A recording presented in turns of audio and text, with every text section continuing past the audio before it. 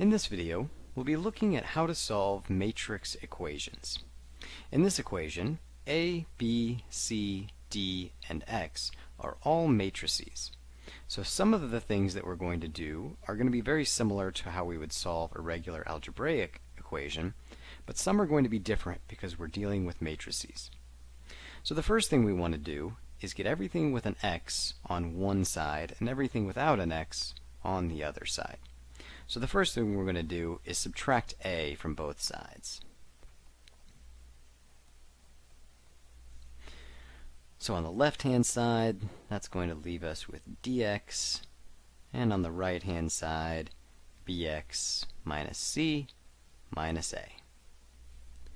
The next thing we want to do is get bx onto the left-hand side. So we'll subtract bx from both sides.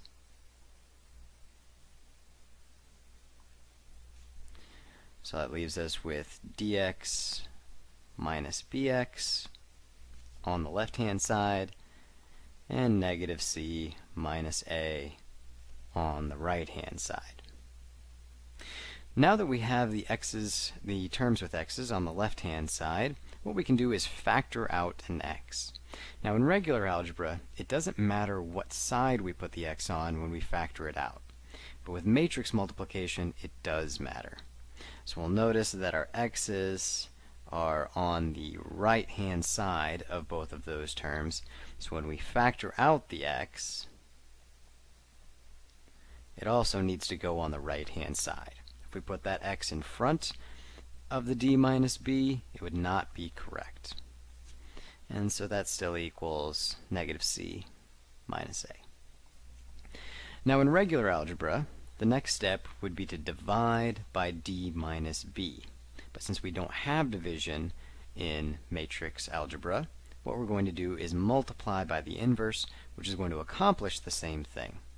So we're going to multiply by the inverse of d minus b.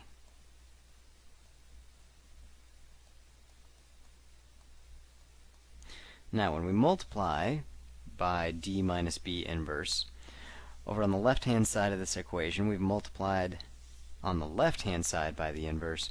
We have to do it on the left-hand side, on the right-hand side of the equation as well. So d minus b inverse needs to go first. We can't put it after d minus c minus a. Now we also want to put parentheses around the minus c minus a because we are multiplying it and not subtracting.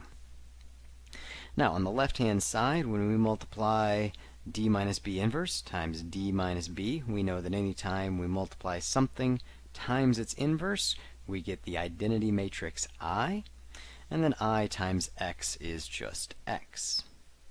So we're just left with x on the left-hand side, d minus b inverse times minus c minus a on the right-hand side. And so that is the solution to our matrix equation.